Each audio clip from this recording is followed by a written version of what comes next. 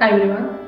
Work-life balance for me really translates to making constant prioritization and making some informed choices. At times it may not be easy, but I'm a firm believer that if you want to basically pursue many areas of interest, maybe your passion, being work or any other areas in non-professional life, I think with all this jugglery you can still make it happen.